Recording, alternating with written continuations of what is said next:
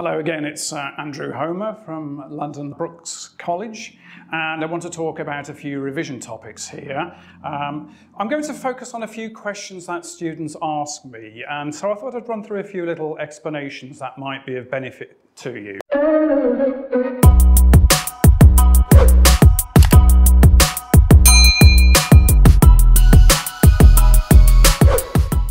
A topic that crops up at GCSE and A-level is rates of reaction. So the question I would ask students straight away is what factors can affect the rate of a reaction?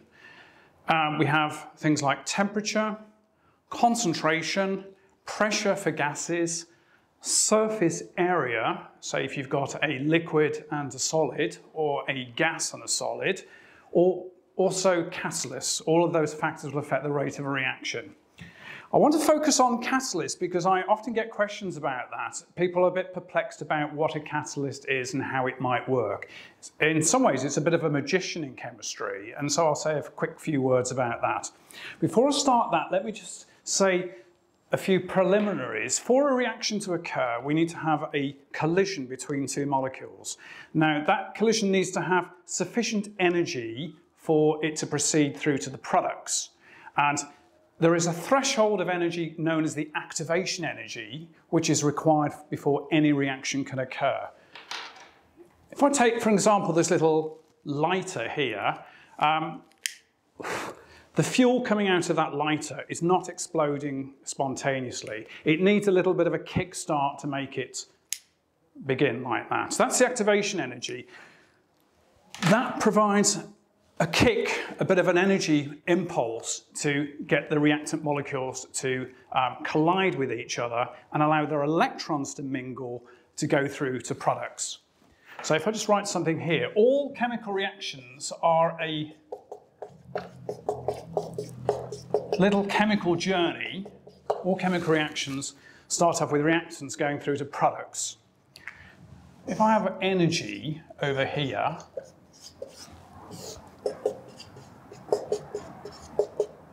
reactants, and say my products have got that energy over there. For that reaction to start, I need to give it a little bit of a push. You can imagine it being like a car on a hill. You have to give it a bit of a push over the hill. And so this little input here, like lighting the lighter there, that is called the activation energy. So if I mark that on, activation energy,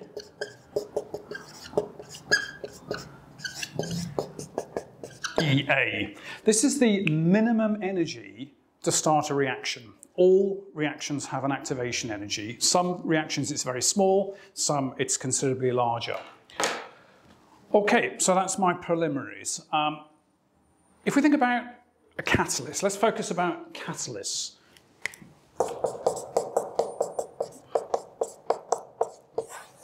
First thing to ask, what is a catalyst? A catalyst is a chemical that will speed up a chemical reaction, but the chemical remains unchanged at the end.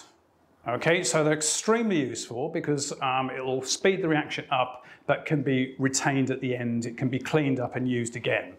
And that seems a little bit fanciful, doesn't it? How can a chemical do that? But that's exactly how they work.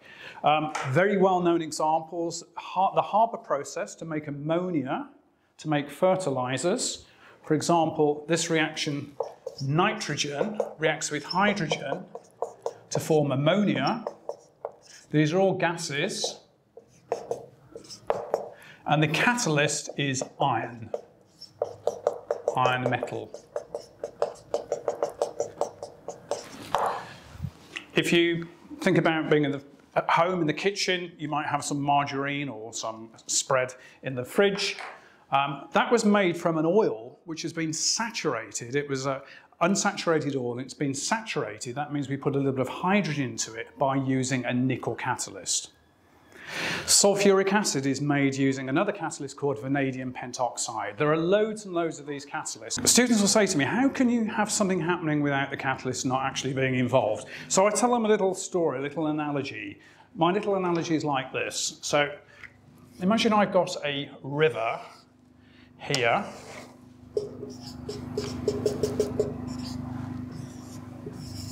fast-flowing river. And Brookes College has a little outward bound team. Okay, they've gone across the countryside and the finishing line is over here.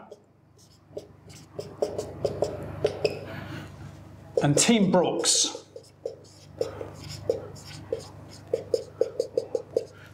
these are energetic students who are stood over here.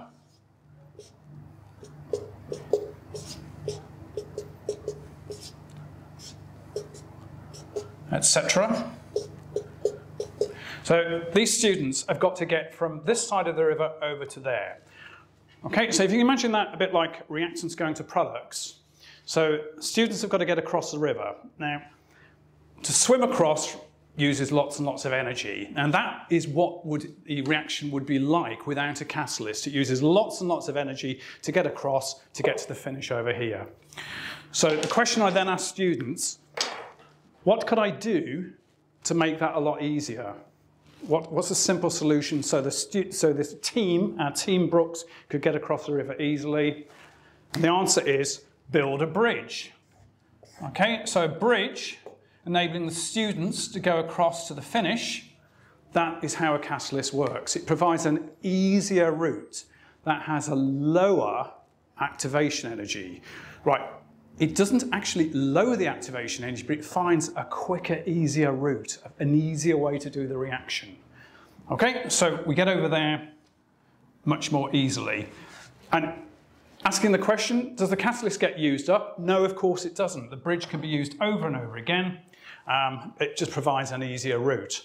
Another analogy to that would be if I've got a hill here and I've got my team of students over here and the finish is over there. If we've got to get to the other side to the finishing line, a lot of effort, a huge amount of effort to get over the hill to get to the finish. How would a catalyst help in that little story? So in my analogy here, anyone know the answer? What the catalyst does is build a tunnel straight through so we can move across to the finish. Much less energy required when we get to the finishing line. Okay, so the catalyst provides an easier route with a lower activation energy, and it can be used over and over again. Thank you.